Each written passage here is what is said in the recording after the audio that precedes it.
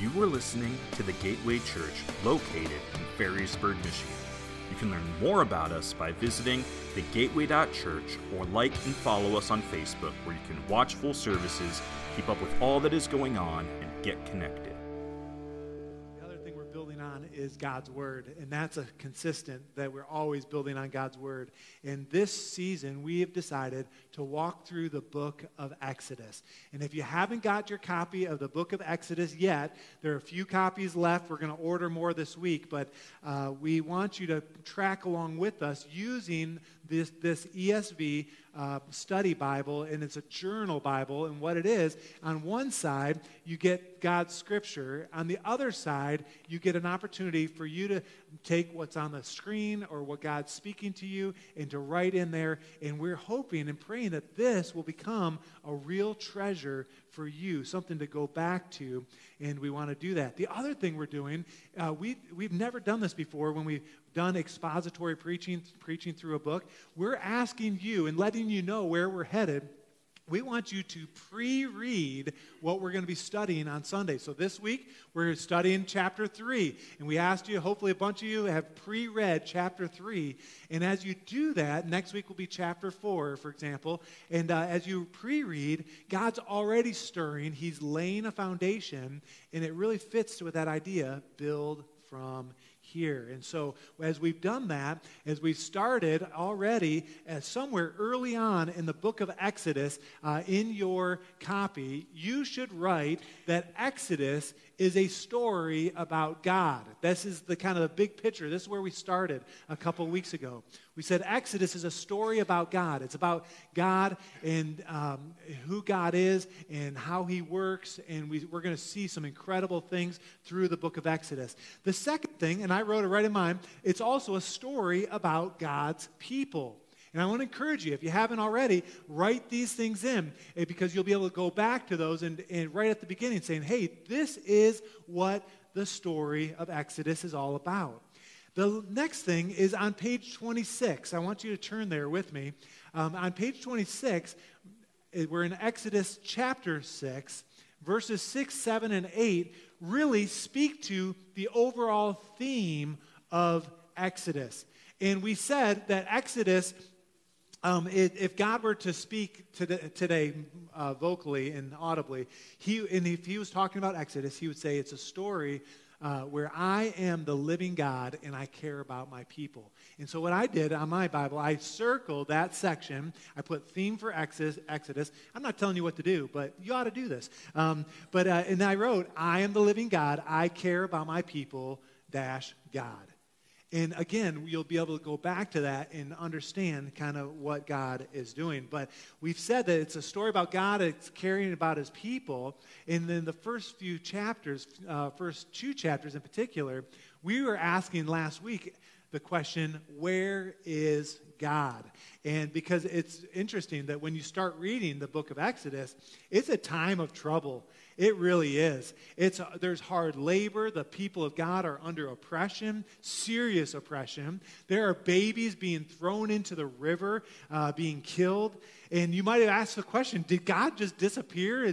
We know there were 400 years between Genesis and Exodus. What happened? And then this so-called deliverer, this baby is born and protected. His name is Moses. And in chapter 1 and 2, Moses ends up running for his life. And you're saying, where is God in this story? What's happening here?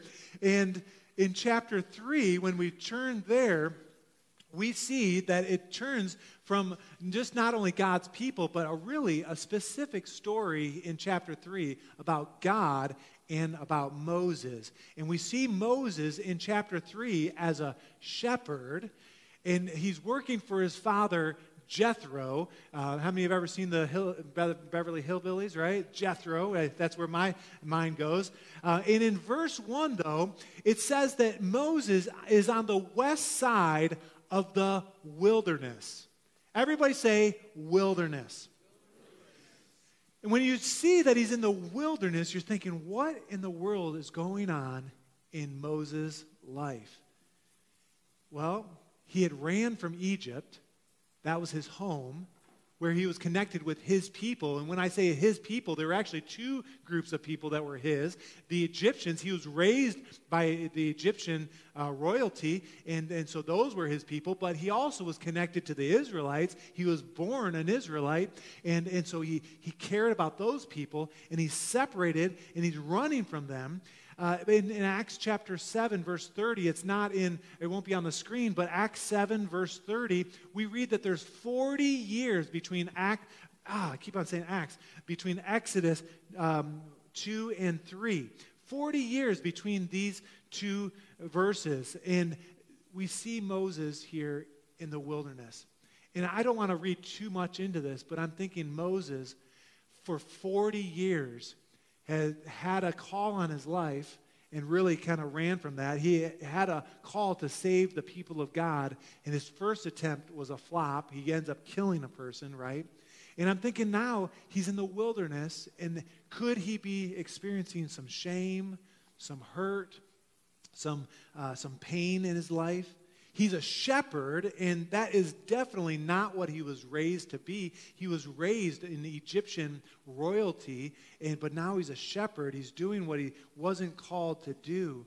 And in a lot of ways, you look at Moses and his life, he's living this life of monotony until he has this epiphany in chapter 3. The burning bush, the famous story there. But before we get to the story or the details of what happened in the burning bush, I want to just point out something that was very interesting to me between chapter 2 and chapter 3. In chapter 2, verses 24 and 25, we ended last week looking at these verses, and I just want to read these. It says, "And God heard their groaning," right? That's the people of Israel. "And God remembered his covenant with Abraham, Isaac, and Jacob. And God saw the people of Israel. God knew." And out of that, we see three kind of key points. Let's put those on the screen. Exodus 2, 24 and 25. God heard, he saw, and he knew. So when you were asking, where is God? Well, he shows up at the end of chapter 2. But now we've gone 40 years, and in chapter 3, verse 7, the Lord is speaking to Moses on the next page. Look at it, and you might want to circle these or highlight these. It says, "The Lord said, I have surely seen the affliction of my people who are in Egypt, and have heard their cry because of their taskmasters, and I know their suffering." And so again, we see almost the same progression. He heard, he saw, he knew. God was watching. And then in verse 8, we see what God's plan is, and we're going to talk about this in a second, but it says, "I have come down to deliver." So out of the wilderness, where you're saying, "God, where are you?" And the reality is, we all have moments in our life that feel like a wilderness.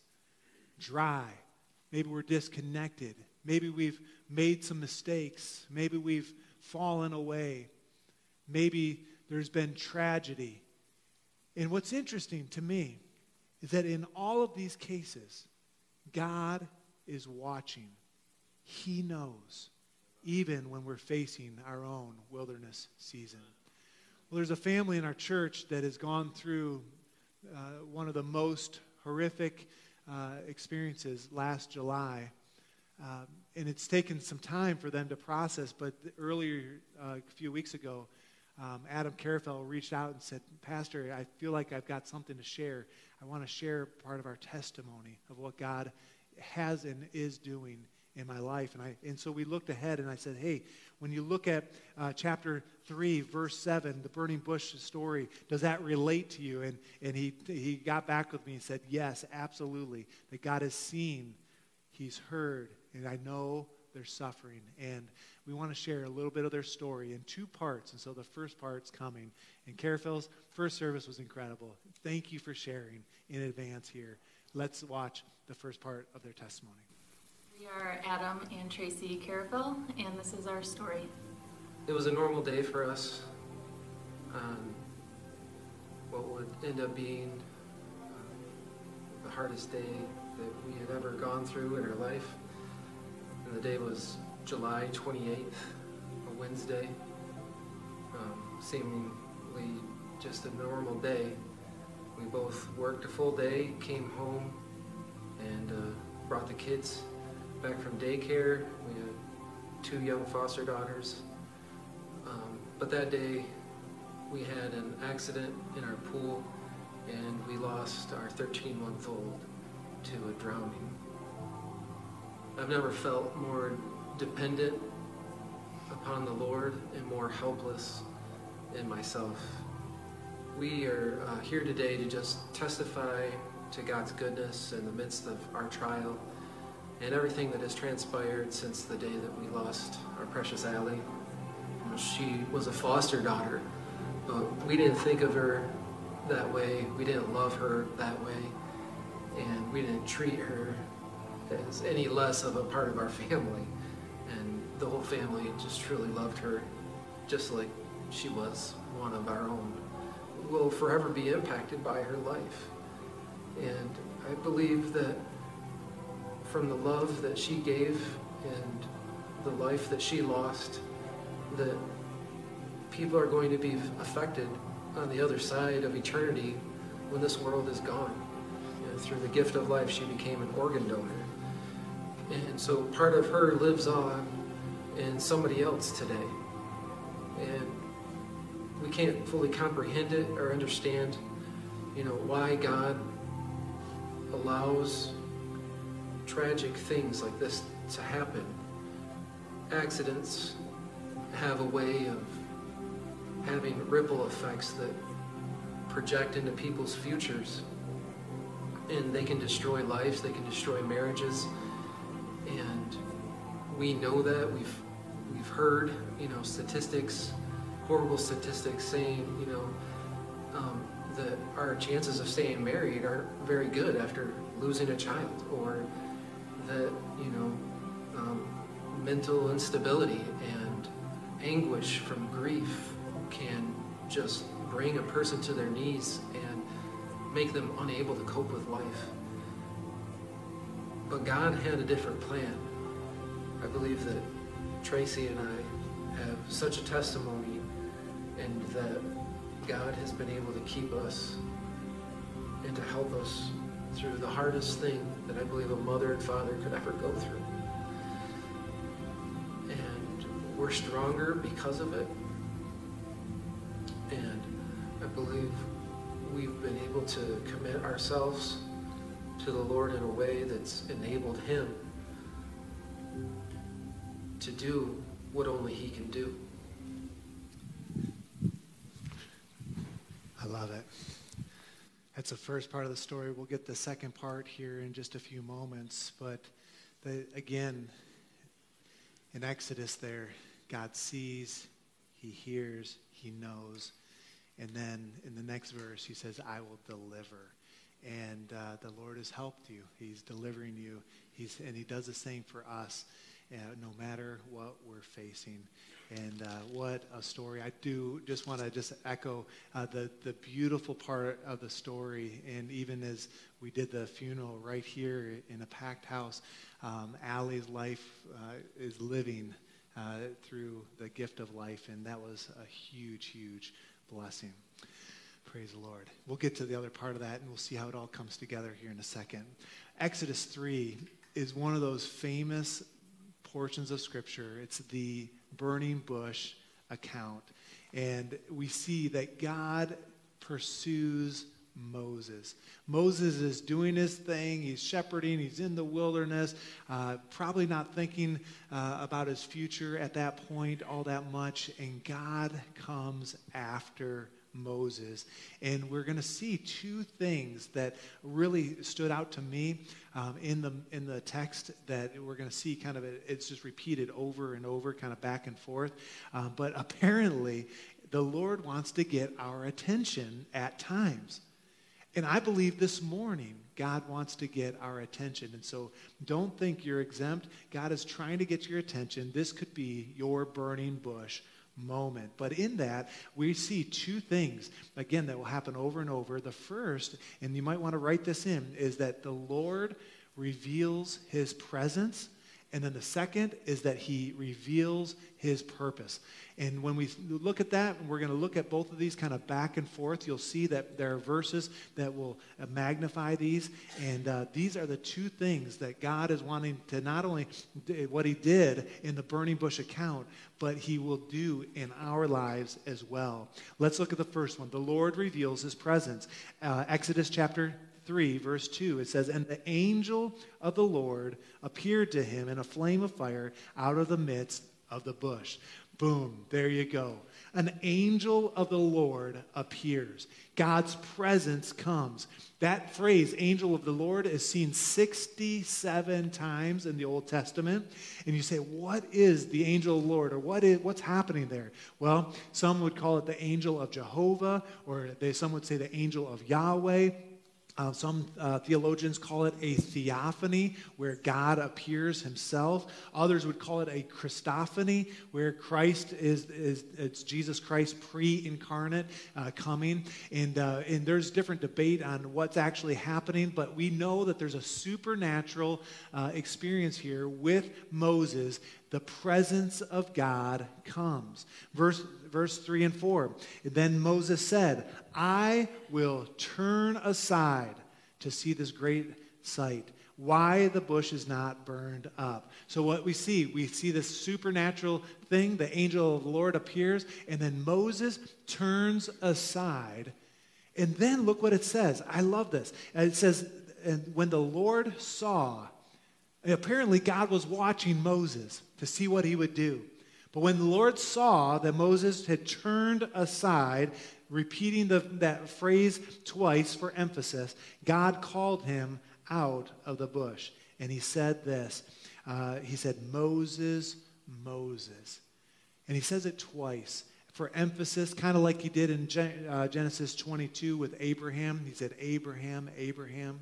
Or Jesus did with Martha, "Martha, Martha." Or with Simon Peter, he would say, "Simon, Simon." And certainly you could read into it kind of an intensity, like almost like he's trying to get his attention. "Moses, Moses." But I read it a little more like there's an intimacy that happens. And that's why Moses turned aside and he noticed, he was able to gaze on the angel of the Lord and to hear what God said. I just want to say that moments like that happen every single time we gather. And whether you're gathering online or gathering here, the Lord is in our midst, and it's important. The importance of worship, the importance of a prayer meeting on Wednesday night, all those things gives us opportunity to see and to hear. But in this case, the Lord says, "Moses, Moses." And then he goes on to describe and draws him in and says, "Look, you're standing on holy ground." Verse 5, look what it says. "And he said, 'Here I am.'" That's Moses. "And then the Lord said, 'Do not come any closer. Don't come near. Take off your sandals. Take off your feet. Or take your sandals off your feet. Excuse me.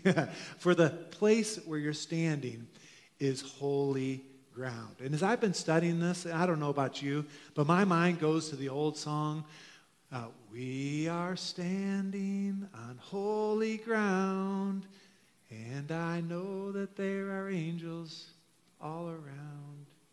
Does anybody know that song? A few of you don't.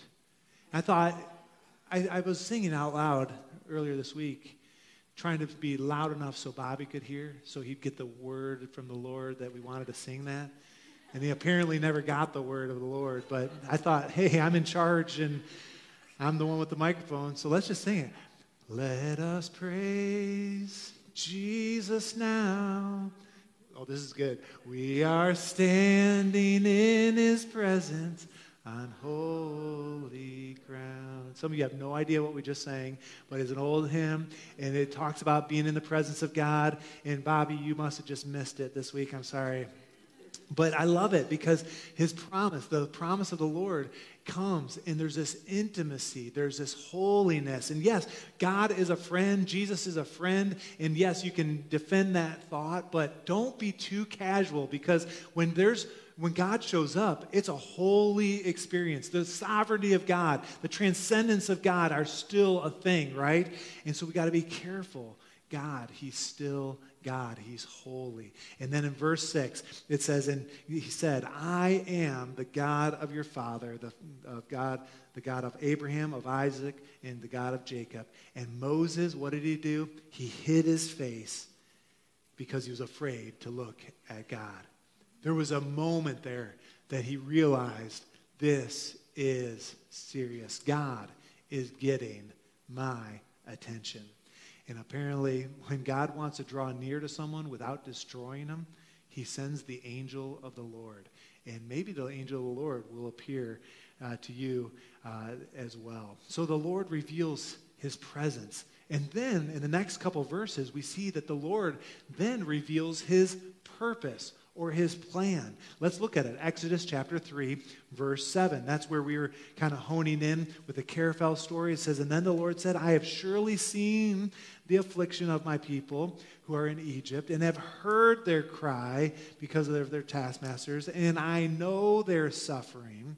And I love that. And then right after that, we see the plan that God gives as they're in the presence of God. Look at it, verse 8. And I have come down to deliver them out of the hand of the Egyptians and to bring them up out of the land to a good and broad land, a land flowing with milk and honey. We see the plan of the Lord being described as Moses turns aside and is in the presence of God. And then in verse 10, it says, come, I will send you to Pharaoh that you may bring my people, the children of Israel, out of Egypt. When I first was reading that and just putting myself in Moses' shoes, and my first thought was, yeah, that sounds great. God, choose me. But that's not what we see with Moses. And he's saying, in verse 11, he's saying, who am I to do this? And I thought, with Moses' past, and even in my own past, in my own life, things I've struggled with, I've wondered, God, when God says to do something, I'm saying, God, are you sure, right? If you're saying, who, me? And God's saying, yes, you. And then you say, couldn't be. And then God says, no, you, right? And the idea is that Moses was kind of disqualifying himself. He's saying, no, I can't do this. And he has doubt, which is typical, right?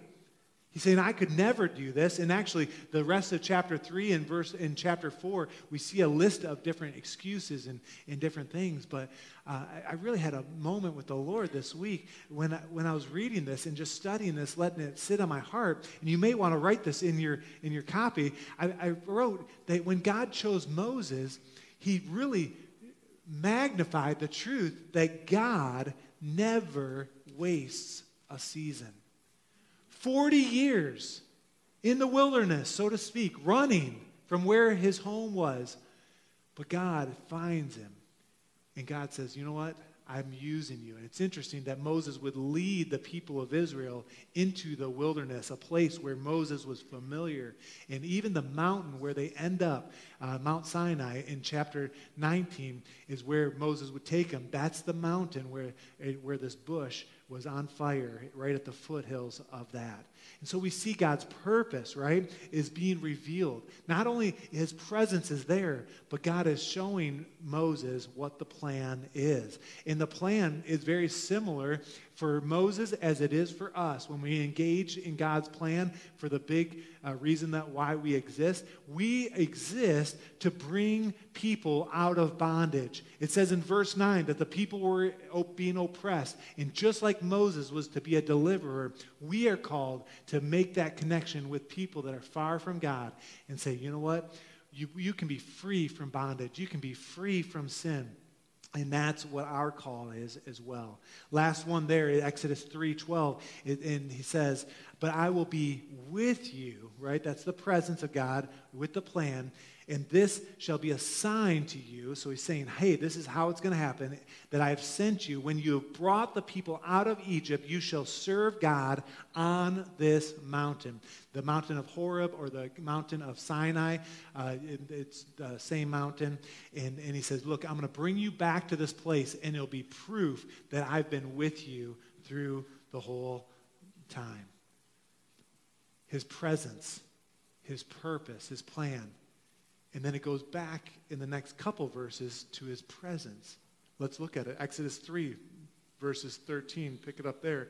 But Moses says to God, if I come to the people of Israel and say to them, the God of your fathers has sent me to you, they will ask me, what is his name? What shall I say to them? Moses is kind of saying, I'm not sure this is good, but if I go, who will I say sent me? And look what God says. He reveals his presence here. He says to Moses, I am who I am.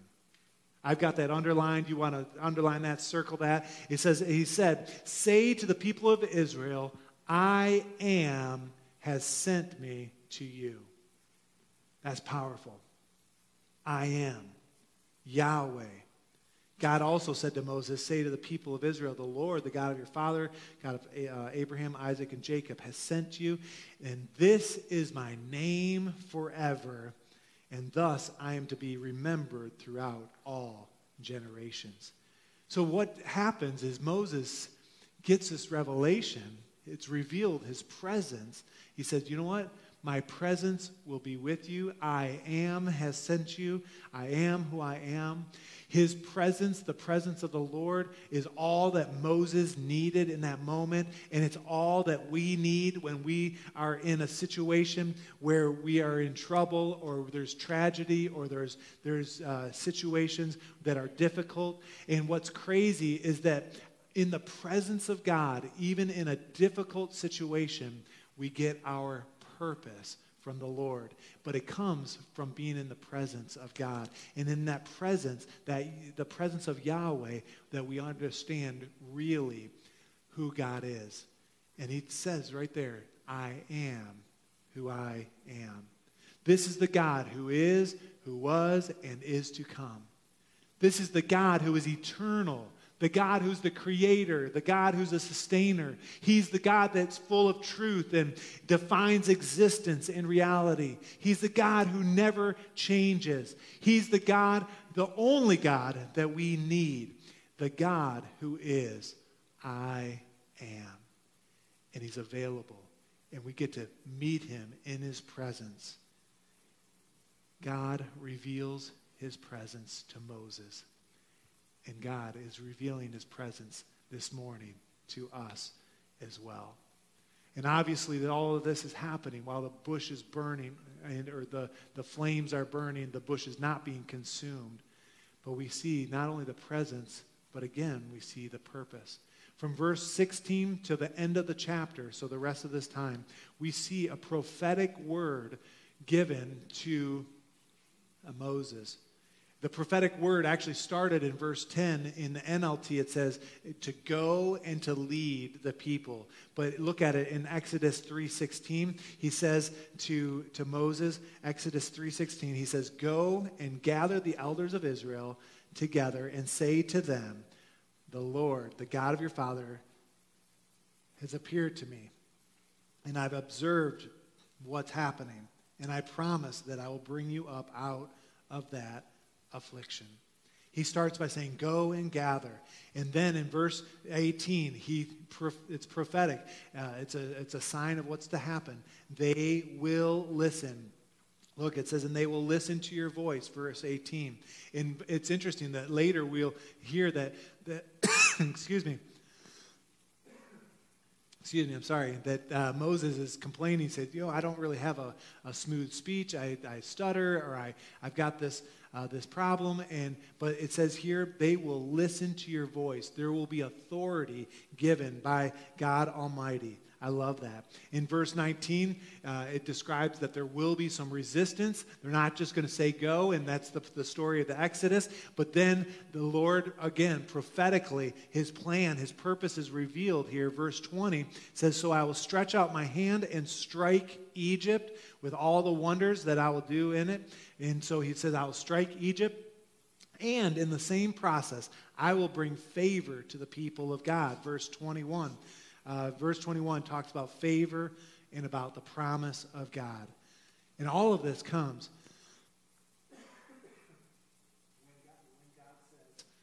when God says, I am who I am will be with you. Yahweh will go with you.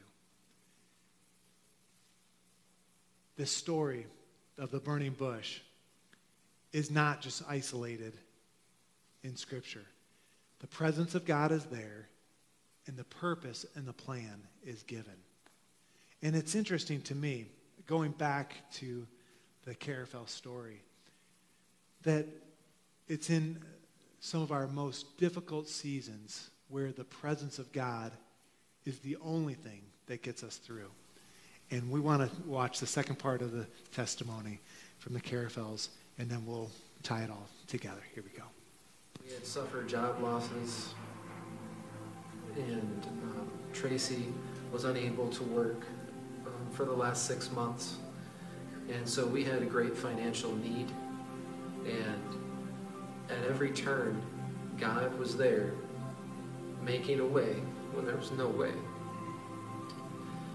And as a husband, it was hard to accept that I was unable to provide a Christmas for my children or the furniture that we needed so desperately, because ours was ruined by dogs and children and stains. Those of you who have kids would understand. You know, sometimes things happen and furniture needs to be replaced, repairs around the house need to be done. And we had all of that happening at our house over the last 6 months. And every dime of it has been provided for. I didn't earn it, but it was provided for. As a man, I take pride in being able to provide for my children. And receiving so much from so many people is so humbling. And it's hard to accept just because of my pride and my ego. Doesn't want to admit that I need help sometimes. But God has me in a place right now where I'm in need of His help and His grace to carry us through this transitional period that we're in, as we're still grieving the loss of Allie and suffering from job loss and the inability to make ends meet. And this past Christmas, we were able to celebrate with presents around our tree and all of our children home with us. So Christmas morning, we're all sitting on these couches and you just have to stop and look around at everything we still have. When you experience loss, you can't forget everything you still have, and we have so much. And we had an amazing Christmas on our new furniture, presents under the tree, and there's a lot to be thankful for. We're able to celebrate with presents around our tree and all of our children home with us, minus our sweet Allie. But we know that she's with our Savior, and that brings us comfort. And we're just so grateful. And we want to thank every one of you, each and every one of you that has given to us and helped us through this time. And I just want to give all the praise and the glory where it's due, and that's to Jesus. Because without His hand upon us, who knows where we would be today. Come on, let's just thank the Carafels for sharing. Incredible testimony. And I just love the thought that God, He knew exactly where you were. He saw you, He heard you, and He knows the trouble. And I love that you gave all the glory to Jesus. Bring it back to Jesus. And the truth is that the presence of God, what Jesus does in our lives, is what really, really matters. He helps us through. This morning we're studying the burning bush account that is a significant story in Scripture. Kind of one of those standouts that you learn as a kid, maybe over and over. Or if you've got a children's Bible, it's one of those stories that's not going to be missed. You're going to read it and reread it. And it's a supernatural story where the angel of the Lord comes, the bush is burning but not being consumed, and And I was just thinking in membership class, we talked that we serve a supernatural God. So there should be no question. There are no, people sometimes will question, did that really happen? I mean, we serve God can do anything. And so certainly God could show up, the angel of the Lord, and the bush could be burning. And Moses sees something unnatural, right, happening. And the truth is, the same thing can happen in our own lives. Will there be burning bushes in your life? Yes, there will be. And they'll be the kind that fit you, that speak to you in your life. A burning bush type of scenario is where something not normal appears or happens. The pandemic, I think, as I was studying this week, I just see the pandemic in a different light. It's a burning bush experience, and God's trying to get our attention. God wants to speak to us. See, God sends burning bushes to us all the time. It could be through a person, through a trouble, through tragedy. Sometimes it's just through deep emptiness. But in every case, God wants to get our attention. And I don't believe that some commentators will say when it says Moses, that he was screaming or yelling or raising this loud thunderous voice. I just believe that when I've dealt with the Lord, it's more through often a whisper. And he whispers, so he draws us close. So I just see it, Moses, and he draws them in. I was remembering that when my kids were young, I did this with Reagan and Logan.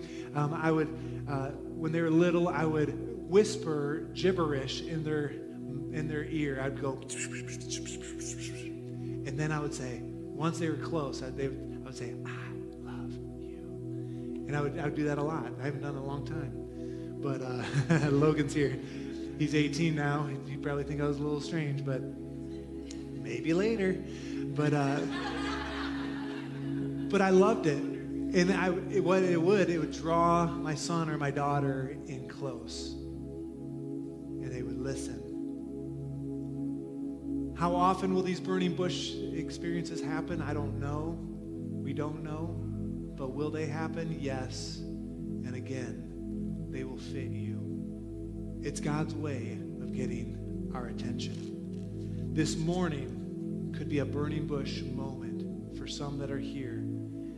If you don't know Jesus as your personal Savior, it's a burning bush moment. And the word of the Lord is, today is the day of salvation. See, we've got to be aware of the presence of God. And it's in his presence that he reveals the plan, the purpose. I want you to close your eyes and bow your heads with me this morning. We've created some space here at the end of the service to do two things. One is to have a salvation call, and then also to respond in his presence and listen to a song that will speak to us in regards to his presence and being with God. But let's talk about the first part first, salvation. If you are here and you don't have a relationship with Jesus, we want you to find Jesus. That's why we exist, to bring people in relationship with Jesus. And it's really simple. If you don't know the Lord as your personal Savior, today, all you have to do is call on the name of Jesus and you will be saved. This morning, more than anything, your greatest need, if you don't know Jesus, is to find him. And today, right here, you can find him. With your head bowed and eyes closed, if you're here in the room, you're saying, Pastor, I don't know Jesus as my personal Savior, or I'm away from God, and I need his saving power. Would you just lift your hand right where you are? If you're online, you can type in the chat saying, yes, that's me. Who here, second service, would respond to a salvation call saying, yes, that's me. I need the Lord to save me. Anyone at all? I don't see any hands. in the room, unless I'm missing someone, but online, if you're responding, certainly type in the chat, "I need Jesus," and we will reach out and get you resources. We'll follow up with you every time. That's our greatest need, church. But after salvation, even serving the Lord doesn't mean that things are always going to be just right. Sometimes we end up in the wilderness like Moses. Sometimes we face things that are really, really hard, like the caraphels. And today, God wants to get our attention, and he wants to speak to us. He wants to speak to us and reveal himself and his plan to us. And so what we've done is Pastor Bobby has asked the team to lead a song that speaks to being in the presence of God. And I want you to pay attention to the words of the song. And you can stay seated for the majority of the song, but God wants our attention, and he's giving us our attention, or he's getting our attention through this song as well. Let's enjoy, let's worship the Lord and sing this together. Let all that we are be consumed by who you are, God. That some of us have been walking our own path or our own way, or maybe we've been complacent, or maybe we've been stuck. Maybe we've been trying to do it on our own, God, and just make us aware of those burning bush moments, those moments of disruption in our lives, those moments of disruption from the routine. God, make us hear what you're trying to speak to us in those moments, God. And so many times, like Moses, our response is, who am I? Who am I to overcome that obstacle? Who am I to believe in healing? Who am I to believe in a miracle? But in those moments where we ask the question, who am I? We thank you that your response is, remember who I am. You are the great I am. You are the I am God, the God who was, the God who is, and the God who always will be.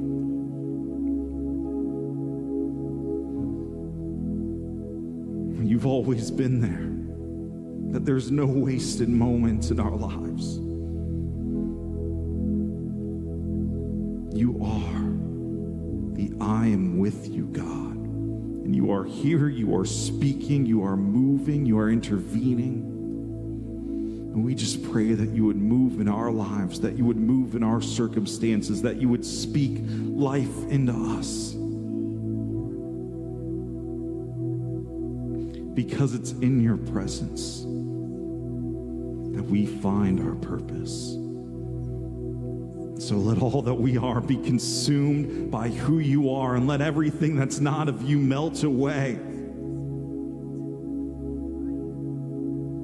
for your glory and for your honor, so that we can leave this place and be light in the darkness, so that we can leave this place and bring hope to the hopeless. That it's through these burning bush experiences, it's through an encounter with your presence that we find our purpose, and that we are sent to help bring deliverance to others as well. And so we pray that you would use us, that you would move through us, and we know that as you do, that you will be before us, behind us, and all around us every single step of the way. Jesus, we give you all the praise, we give you all the glory and all the honor. It's in your name we pray. Amen. Amen. Thank you so much for joining us this week for service. We look forward to doing Exodus 4 with you next week. And if you're new to us, make sure you check out the Connection Center as you leave. Thank you for listening to this week's message from the Gateway Church. If you'd like to find out more about our church, such as service times, giving, and ways to get connected, visit us at thegateway.church.